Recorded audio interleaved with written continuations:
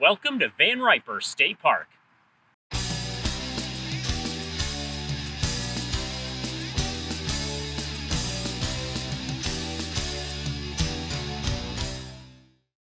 Van Riper State Park is located about halfway, not quite, between Marquette and the Keweenaw Peninsula, which are probably the two biggest areas that you might have actually heard of in the Upper Peninsula to describe where we are. The state park is located right off US 41/M28 on the shores of Lake Michigamme and the Pesheke River. It's a little over 1,000 acres and actually covers both sides of the highway, with the campground and day use area being on one side and a huge section of trails and wildlife viewing area on the other. This has been a really nice park. We've stayed here a couple of nights because of our travel schedule. We were in the rustic campground one night and the modern campground tonight. Plenty of options for you to stay. There's about 147 sites in the modern campground, some with 50 amp. And there's another 40 sites in the rustic campground. Plus, there's a couple of mini cabins on the modern campground side. There are two campgrounds at Van Riper State Park, a modern and a rustic. We stayed in the rustic last night because when we got here, we found ourselves in the middle of the Fall Harvest Festival, and the modern campground was booked. And I mean booked to the max, with more people than are probably supposed to be in that campground, it seemed. But the rustic campground was nice and peaceful, and it was only half full, so it was easy to find a spot back in here. It really was half full when we got here last night. It's almost empty this morning. We slept in and may have missed some sort of evacuation order. I don't know where everybody is, but they all bugged out really early. Like, there's us and two other campers left. I don't know where everybody went. Super quiet back here right now. But this was nice. It's a nice rustic campground. Plenty of spots are on the outer loop, and they're good size, tucked into the trees, so it's really kind of peaceful in there.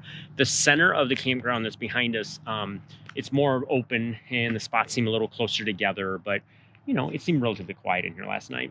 Even with other people in here, it didn't seem too packed. So when we arrived, the park ranger at the front desk gave us a map and a list of the vacant sites and said we could go check it out, pick one we liked.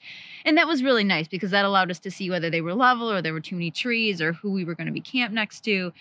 And so we got a good feel for what this park was like. And I think that, yeah, they were relatively nice sites. Everybody kind of had their own space. And there were some groups having some laughter and hilarities around the campfire last night. But that's what this is designed for. And I think that everybody had a good time back here. Even the modern campground, even though it was full and to the gills, it was packed. The sites are really good size here at Van Riper on the modern side. And because it was Harvest Festival, a lot of people had Halloween decorations and things up throughout their site. And between the trailers and their vehicles and the Halloween setups and everything, they still had plenty of room. It seems like Van Riper, like you almost have a site and a half compared to other state parks. They're really good size because even though it was full, there was plenty of room between sites for people to have activities and set things up. And it just didn't feel crowded. It didn't feel crowded because you were on top of each other. It felt crowded because there were a lot of people in for the Harvest Festival. If you do come to stay here, look at the map because there are some narrower sites. There are some larger sites. There's a handful of pull-through sites and some good-sized corner sites. There is 50 amp in a few of the sites as well, so look for that. But just check it out. I do think it was a little bit overwhelming simply because of the Harvest Fest and everything going on, but at the same time, that was really cool. Many of the parks are starting to do that because they were trying to draw campers past the Labor Day season, getting them to come out here during the fall. And so you'll see the Harvest Fest crop up at a number of the different state parks, both Upper and Lower Peninsula.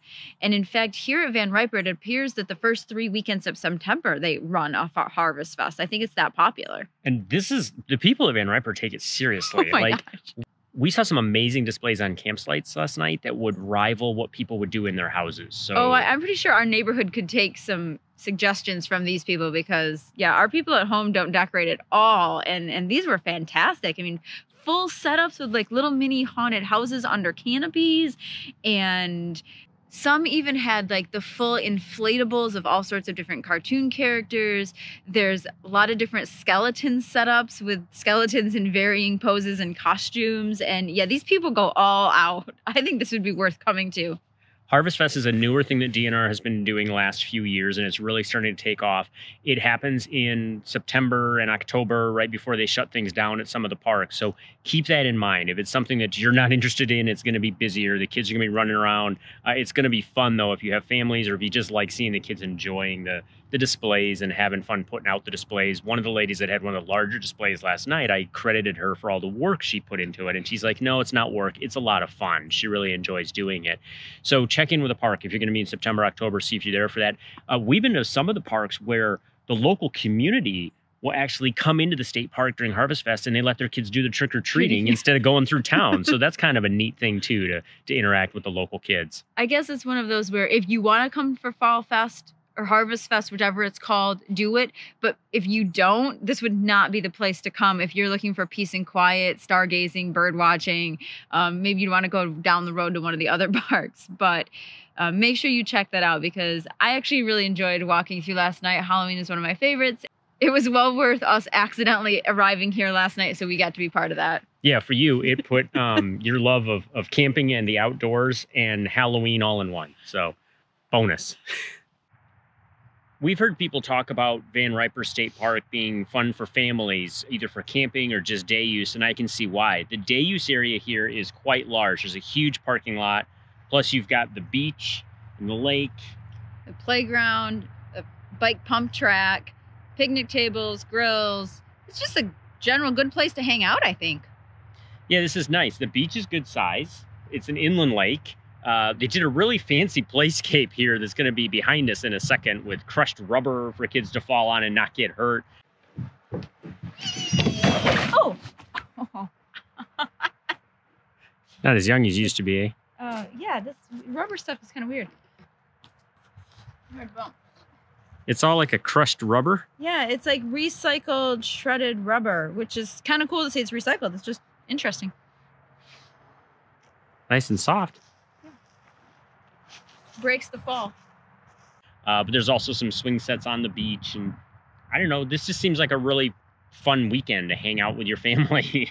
Yeah, and they said the water here in the summer can be quite warm. And I don't know if that's relatively speaking because the UP is probably a little bit colder. But they said it is a nice lake to go swimming in. It's a good place to take out a kayak or a canoe or even a boat and sort of tool around the lake. So this is Lake Michigami, and it is one of the larger lakes in the Upper Peninsula.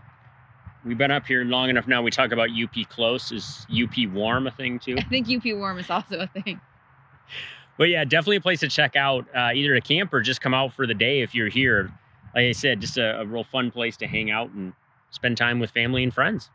There's a few different options for hiking across the road with about 4 miles totals of trails with a few different trailheads that you can start on depending how long of a hike you want to go.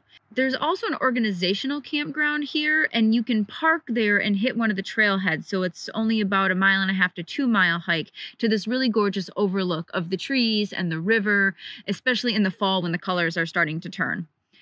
There's also, you can pick up the trailhead right from the state park, and that would be a much longer, probably 4 mile loop. Or you can even go further down the road, and you're going to have to ask for the park rangers directions for that one. But you get to a little wooden bridge, and from there, it's maybe 1 mile to get to the overlook section. So again, kind of depending on how far you want to hike, but still get to the same views, there's a couple different areas to start from. We hiked the Overlook Trail that we got to leaving the organizational campground. The ranger mentioned to us that there was no one using it, so we were free to park anywhere there, which was really nice because there's plenty of room. It was nice. Some elevations we had to deal with. There's a little bit of climbing, but I guess when you're going on an Overlook Trail, you have to assume that you're going to be climbing at some point. And it is the Upper Peninsula, so you will be climbing rocks and roots and other things. Yeah, but it was really nice. Kind of narrow in parts. You kind of, were beating around in the bush a little bit to get through some of the spots. But I mean, it was really nice to get out there and see that. He has little faith in my trail navigating skills, mostly because I tend to not follow the path, or I follow the path less traveled. But in this case, we did just find some stairs, so I'm going to assume that this is the right path because that is the river and that's where we started. This is a path that will take us out to a trailhead. I agree. The question is, will it take us to the trailhead that we started at?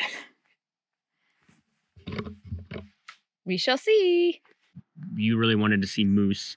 The ranger said there are moose in this area, although he generally sees them on M28 when he's driving to work in the morning, more so than if anybody's out hiking on the trail. So maybe drive up and down M28 early in the morning and you might see a moose. But it was a really nice hike. When we hit the overlook, there are a couple different spots. Actually, you can get up high enough, you do an overlook, and we saw a number of birds of prey. We weren't sure if they were hawks or eagles, but they were some good-sized birds flying around up there, and that was kind of neat to see them doing that. And so I really enjoyed that hike, and you ought to check it out. From what we understand, Van Riper State Park is busy all the time. We were here during the Harvest Festival, which is one of 3 weekends they run the festival because it is so popular, and they fill out the camp all 3 weekends. There's even a couple families that are staying here pretty much the entire time. You're allowed to stay up to 15 days, and it seems like they have booked at least 8 or 9 of them to stay and leave their camper here through at least the first 2 weekends of that because their kids love it so much. So get your reservations in early. This is one that you probably, if you want to come for festival weekend, you'd need to book your 6 months in advance.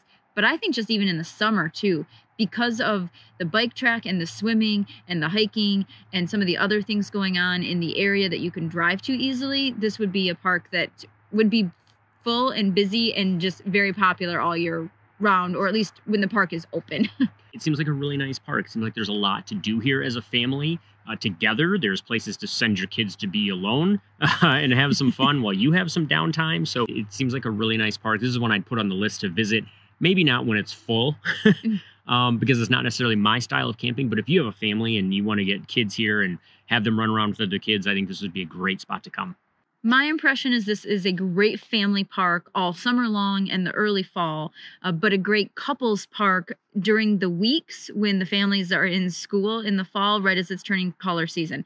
That seems to be most of the people that are here tonight with us, and you're going to get the most peace and quiet from that and enjoy a great sunset over Lake Michigamme. Either way, choose a type of camping that works for you. Keep on trekking. And we'll see you out there. There are 2 campgrounds at, sorry, where are we at? Van Riper State Park. Sorry, we were just doing Craig like. That'll be on the blooper.